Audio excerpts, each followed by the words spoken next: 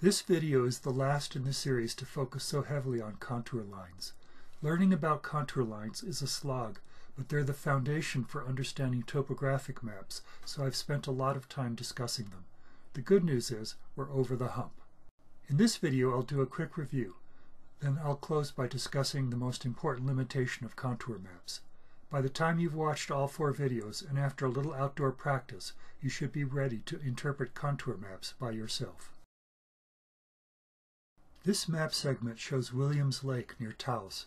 It's surrounded by alpine peaks, including Wheeler Peak, the highest point in New Mexico. First, I'll figure out the contour interval directly from the map. I'll use this pair of index contour lines. The 2 index contour lines represent a 200-foot change from 11,200 feet to 11,400 feet. The 2 index contour lines are the standard 5 contour lines apart. 200 divided by 5 equals 40, so the contour interval on this map is 40 feet.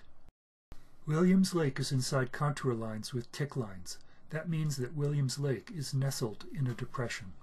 Here's what Williams Lake looks like. You can see that it's small. I haven't discussed map scales yet, but that's coming soon. When a contour line bends out from higher terrain, that's a ridge. Here the arrow is pointing down the top of a ridge, which extends off a higher north-south ridge. And here's the arrow superimposed on the actual ridge. When contour lines bend into higher terrain, that's a valley. Here the arrow is pointing up a valley. Here's the arrow superimposed on the valley. As I discussed in the previous video, this arrow is pointing to a knoll with an elevation of 11,224 feet. The X indicates a permanent survey marker. If you find that marker, you'll know exactly where you are on the map. The knoll is about here. You might not know to look for it if you didn't have the map. The tip of this arrow is at a saddle between Lake Fork Peak and the lower peak just north of it. The saddle is here. Looking at this spot from across the valley, you might think that it's a gently sloping ridgeline, not a saddle. But thanks to the map, you know the saddle is there. Let's look at a different kind of terrain, specifically the south end of Mesa Portales, near Cuba, New Mexico. All those mashed together contour lines suggest a cliff, or at least very steep slopes. Here's what that end of Mesa Portales looks like. Here's a closer view of the east side of the mesa. The mesa sides aren't monolithic cliffs because the rock is too soft, but in most places the side is too steep to let you scramble to the top. The south end of the mesa is cut by a short steep valley that drains to the south, as indicated by the blue arrow. You can tell it's a valley because the contours bend into higher terrain. Once you're on top of the mesa, there are multiple shallow interior valleys that drain more or less north. Again, you can tell they're valleys because the contour lines bend into higher terrain. Here's what one of those shallow interior valleys looks like. The high point of the mesa is indicated by the red arrow. There's an X on the map, so you should find a permanent marker at the high point. You can also see an elevation value, 7,437 feet. The high point on the mesa is about here.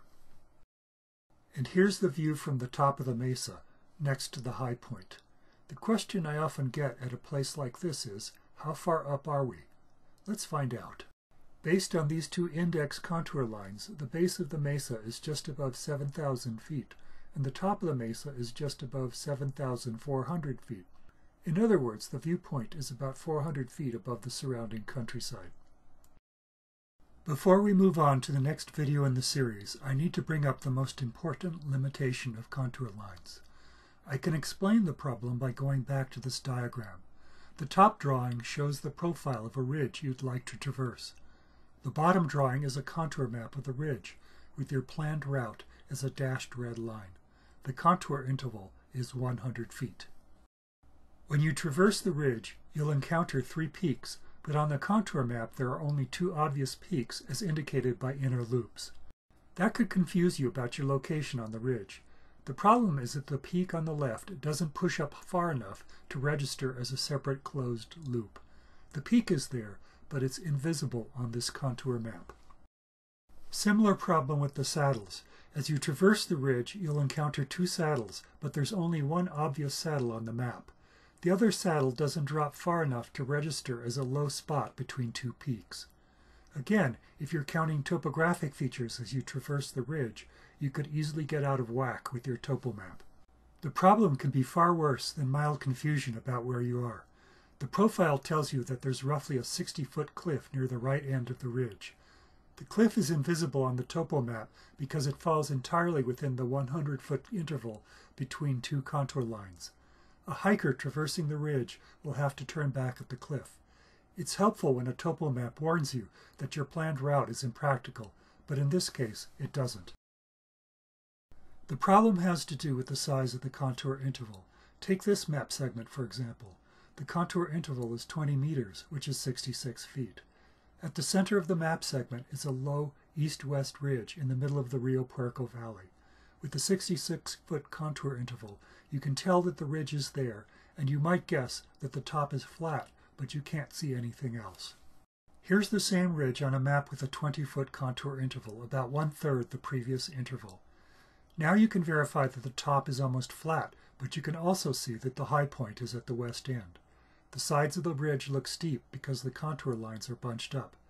Finally, you can see that on the north side of the ridge, there's a place where the contour lines spread out a little, indicating that the slope is gentler there. If you want to get on top of the ridge, you might make your first attempt from the north side. On a map with large contour intervals, important topographic details may be missing. Instead, use a map with a small contour interval so the details show up.